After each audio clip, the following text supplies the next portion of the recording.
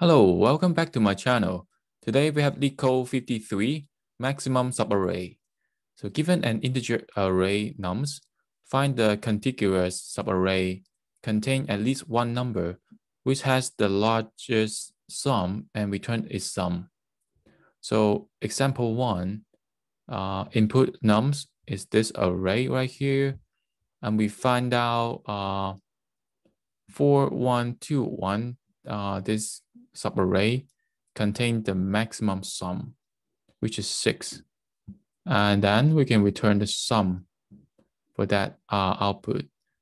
In here, it's only have 1, the maximum is 1. And in here, I believe the whole entire things. And the output will be the total of 23. And that's it for this question. We will use, I think we just jump right into the code and then self-explain. First, we check if num.len equal to 0, then we return 0 as a base case. So now we have a maximum that keep track of the maximum in here. So we start with the which is nums1, the first one, and we'll have a temporary sum that keep track of the sum for that subarray, which in here max 0 and max, which means in here, the first one, if there's only one number, which is -2, and we put -2 in the max, that's the maximum that it can get. It will output -2. But if you have more than one, for example, in here, if the array only have 2 numbers, we'll treat the sum will be 0 or -2. So the choice is if we don't take this subarray, so the maximum for not taking this subarray is 0, or the sum that they have for this subarray.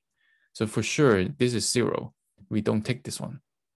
And then when you come to here, we add this one to the sum, which is the next step. And I is equal to 1. Start with 1 because we have to pick up the first one. I is less than nums.len I plus plus. Like what we said, sum plus equal to nums I. Saying the sum right now because sum would not like to take negative number. So sum will replace it by 0. And 0, starting from this point, we have 0 as sum, and sum will add this 1. So the current sum will be 1. And we will come up here to check max. Max equal to mat.max, the current sum or the original max. Then now we capture the maximum for this 2 point. So it's 1, which is this subarray right now. Because sum will be 1 right now in here.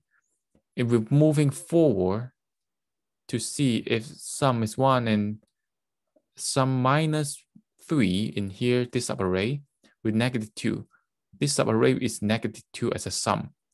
So for later part, if this is -2, there's no point for 4 to add a -2. So instead, 4 will abandon this subarray.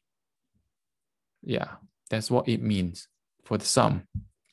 So if sum less than 0, which is in this case, for example, in this case, if 1 minus 3 -2, sum will be -2. If sum is less than 0, then sum equal to 0. So that means the period subarray is 0. So Nothing to add for this 4 number right here. And that should carry along for this question in order to get the maximum subarray. So after that, we keep track. Okay, I think, yeah, we will have the maximum, capture the maximum subarray. So we return max. That's the result.